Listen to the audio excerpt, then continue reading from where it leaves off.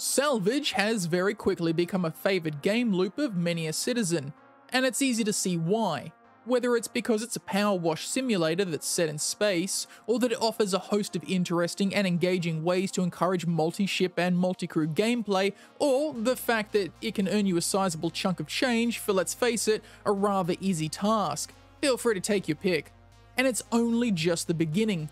With component and ship weaponry salvage slated to hit the PU with 3.19, salvage will become a staple for many citizens, not just those that have the Vulture pledged or even the monolithic Reclaimer. But when ship munching, another aspect of ship salvage yet to reach our eager playtesting hands, finally makes its debut, the industrialist world of recycling and repurposing of old and abandoned vessels might just be the king of game loops for Star Citizen. But I'm getting ahead of myself. As it stands in 3.18.2, besides the wreckage of downed vessels, the major source of hulls to scrape in Stanton are these panel clusters or large ship hulls found at Lagrange points and in the Aaron Halo, for those with the patience or ever-present luck to find them. Well, there are others. Citizens, my name's Beard of Oz, and today I'll be talking about easy salvage, the best, fastest, and most efficient way that I've been scraping hulls of late.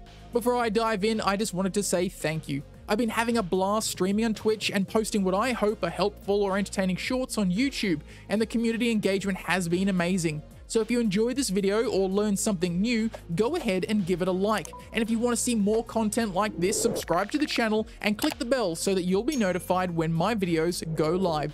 If you'd like to further support my content, click the join button below this video. I have memberships available for just $1. I'd like to give a special shout out to Christopher and Darker Shadow NZ for being the most recent to hit that join button. I'll also put a link to my Twitch channel in the description below. Alright, let's dive in. If you've been involved in the hull scraping game of late, you'll know that salvage isn't overly difficult to find, but rather an expectation had developed in the community of how frequently it would be found, as during the PTU cycles the density of the panel clusters and larger shipwrecks was increased to allow for more testing. And while we all knew deep down in our hearts that the sweet scrapable gold would be a little more scarce in the PU, 4 months of a thing will build a subconscious expectation that it will always be there. Such is the way of things. And with a recent issue to do with the scanning of salvage at a distance, it was the belief of some players that salvage was broken, which wasn't true at all, you just had to look a little closer. Now for those of you familiar with my channel, you'll know that I like to find the easiest or the fastest way to make an honest credit, and if I can get the easiest and the fastest, well, that's a good day. This method sadly does require a salvage vessel, either the Vulture or the Reclaimer, so if you don't have either of these ships, share this video with a friend that does and ask to help them make some easy salvage. Essentially, this method boils down to having the ships handed to you, instead of looking for them. Think of this as having salvage missions before salvage missions have been added to the PU. The first and most well-known one is the Urgent Boarding Action missions. These are offered by North Rock Security in the Mercenary Missions tab, available only in ArcCorp and Microtech. The mission offers 45,000 credits and change for eliminating pirates aboard. On approach to the 890, there is a possibility 2 hostile ships will appear. You can destroy them or lure them away from the 890 about 20 kilometers or so and then quantum back to the yacht. Once you've cleared the ship, make your way to the bridge located here. If the captain's chair doesn't allow you to sit, the co-pilot's chair will. Power down the ship so that the shields no longer prevent your scraper beams from claiming their prize and get to scraping. The next are, ironically, Reclaimers. In Microtech and ArcCorp, there are missions available to complete some task at a lost Reclaimer. Each is named something different, has a slightly different mission contained within, and a different payout. The first is in ArcCorp, and it's called Failed Negotiations. You'll be tasked with finding the Pride of Arliss. The mission pays 24,000 credits and has no combat involved. Without spoiling too much, because the story is probably the most interesting out of the two, you need to discover the fate of the crew and transmit your findings to the mission giver. But not before you head to the bridge, drop the shields, and you guessed it, scrape that sweet valuable hull. The next in Microtech is called Seize the Data and has you looking for the Black Kite.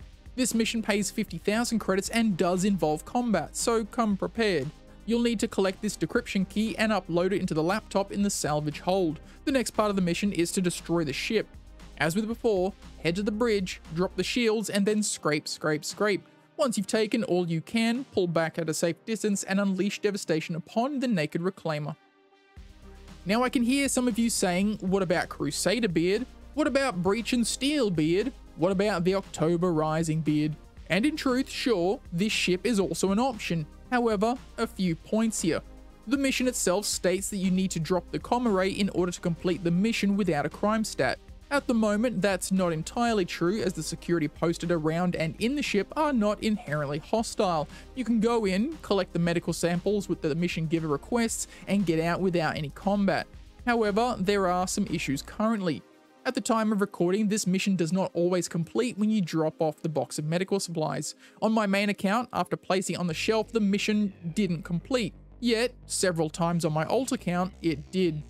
The other issue is that as part of the mission, the bridge is blocked and the scanning and mining controls in this room do not allow you to drop the shields. To do this, you'd need to attack the October Rising directly, which, for science, of course, I did. Now this is when the security forces become hostile. Should the comma ray be down, you can dispatch these enemies, soft death the reclaimer, and scrape away. The main reason I don't suggest it is that there are too many variables at play that make this not inherently an easy salvage. And you know how I feel about that. Currently, the best place to sell the RMC is the trade development divisions. They pay full price and take vast amounts. However, the selling of RMC you didn't scrape with your ship isn't supported by the TDDs, so no questions asked terminals are the next best thing. The scrapyards are the most well known of these, but come with their own risks now that physicalized cargo has allowed piracy and bushwhacking to pay dividends, so places like Grim Hex, though still somewhat risky, or better yet, CRUL5 with its terminal here in this area under maintenance might be the safer route. Keep in mind, however, that these two terminals will purchase less overall than the junkyards, so if you've got a sizable haul, you may only be able to offload a fraction of it. And there you have it, the easy salvage method to cut down on the search time and have you paid to do the finding. Do you have any other tips or tricks to help your fellow scrapers out? Let me know in the comments section below. If you enjoyed the video, I'd appreciate you letting me know by hitting that like button, and if you aren't already subscribed, consider doing so now, and hit the bell icon to be notified when my videos go live. As I mentioned at the start of the video, I also stream on Twitch. I'll leave the link in the description, and the memberships for the YouTube are available with badges and emotes, all for the low price point of $1.